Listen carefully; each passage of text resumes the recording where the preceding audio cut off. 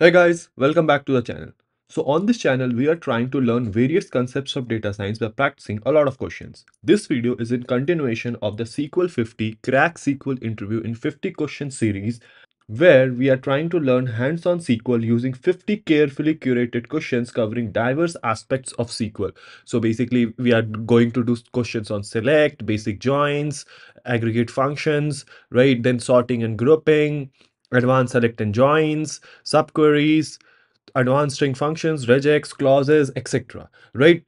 In our previous video, we solved this question on big countries where we learned about how to perform union, how to perform filtering using where clauses, or clause, and clause, etc. In this video, we are going to solve this question, the fourth question of the series, article views part 1, and learn from this. So yeah, let's dive in. Okay, so this is the fourth question, article views 1, and let's look at the companies this question has been asked in. So Amazon, Yahoo, Bloomberg, Google interviews in the past 6 months, right? So highly important question. Let's look at what the question is saying. So we are given a table called views with 4 different columns: article ID, author ID, viewer ID, and view date. There is no primary key column with unique values for this table, so it can have duplicate rows. Each row of this table indicates that some viewer viewed an article written by some author on some date. Okay, so basically this table has information about an article, who wrote it, who viewed it, and on what date the person viewed it. Note that equal author ID and viewer ID indicate the same person. Okay. We are asked to write a solution to find all the authors that viewed at least one of their own articles. Okay, at least one of their own articles. Return the result table sorted by ID in ascending order. Okay, let's go to this example, right? So here we need to find out all the authors who viewed at least one of their articles. So what does that mean mathematically in this case? So basically your author ID should be equal to your viewer ID, right? At least in one of the rows. So for example, this article number 1 was written by a person with ID 3, right? So if in this table there is a row where this same person would have viewed this article, then it would have viewer ID as 3 as well. But for article ID 1, there is no such row, right? So this article was not viewed by its author. Then article ID 2, written by 7, and yes, on 1st of August 2019, it was viewed by the author itself.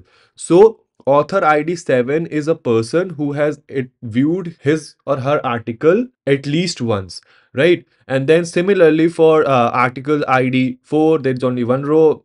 For article ID 3, okay, so written by author ID 4 and then viewed by the same person as well. Okay, so basically there are two people that we found out, author ID 4 and 7, who viewed at least one of their articles. And since we need to sort them by ID in ascending order, so it should be 4 and 7, and that is what we have in the output. And also make sure that the name of the column is ID and not author ID, right? Okay, so to do this, we can use the previous knowledge that we gained from the first 3 videos where we learned about the where clause to filter, right? So basically we are only interested in those rows where author ID is equal to viewer ID, because that is going to satisfy the need of the question, right? So authors that viewed at least one of their articles.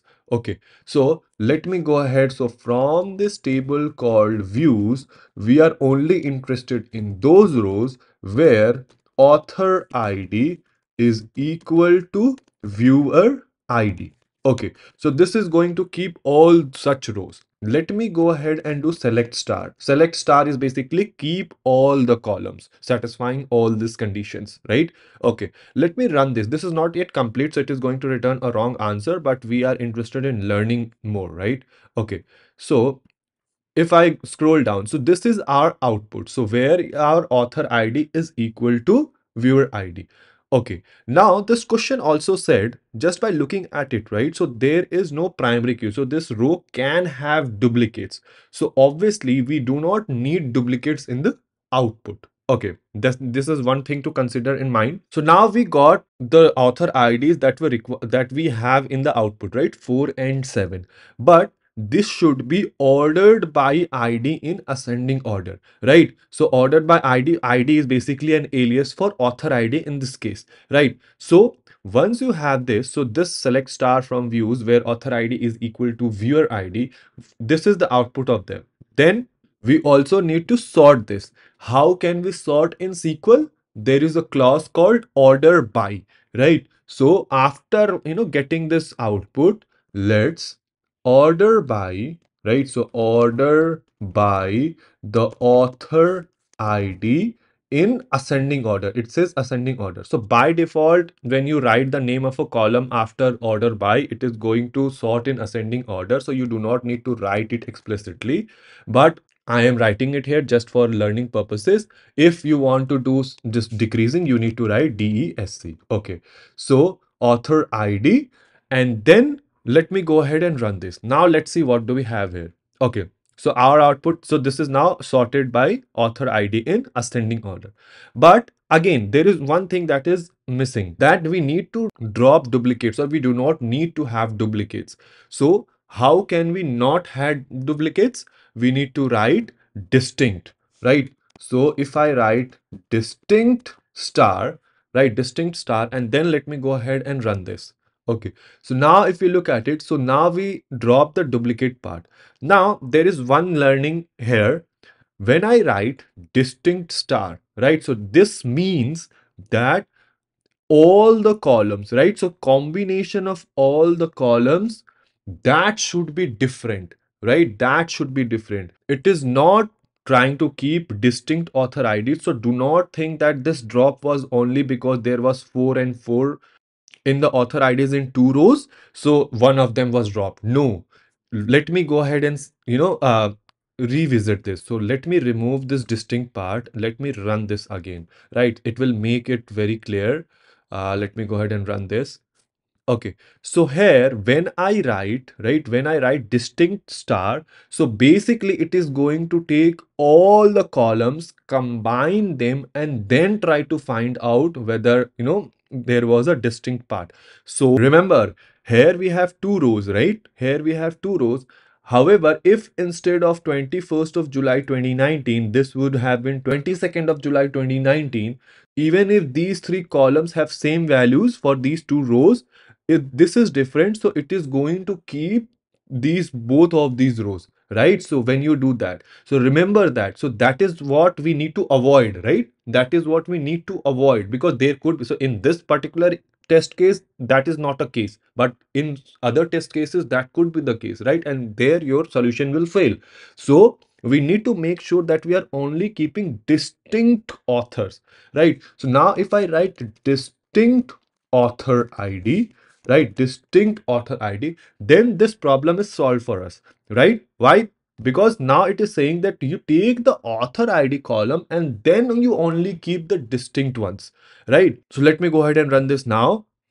Still says wrong answer. Why? Because even though our output is same as expected output, the name of the column is not. How can you change the name of a column in SQL? You can simply use alias, right? So you can simply write as whatever is required in your output. Let me go ahead and run this. Let's see what do we have here. Okay, so our output is same as expected output. Let me drag it below. Yeah, so this is the entire solution. Let me go ahead and submit it, so if it passes all the test cases or not. So this is accepted, and this is how we do it. So remember, whenever we need to have an output from a table which can have duplicates, remember we can do distincts, or there is another way is when you can perform groups, right? So after, let's say from views where author ID is equal to viewer ID, you can also do group by, which we are going to learn subsequently. But there is another way. Just remember that there is another way where you can remove the distinct part, right? The way to sort in SQL is using order by clause, and you can change the name of the columns using as alias. Okay, so this is how we do it. Let me know if there is a better way or more efficient way to solve this question. Let the solution be in the comment section below, and I'll see you guys in the next video.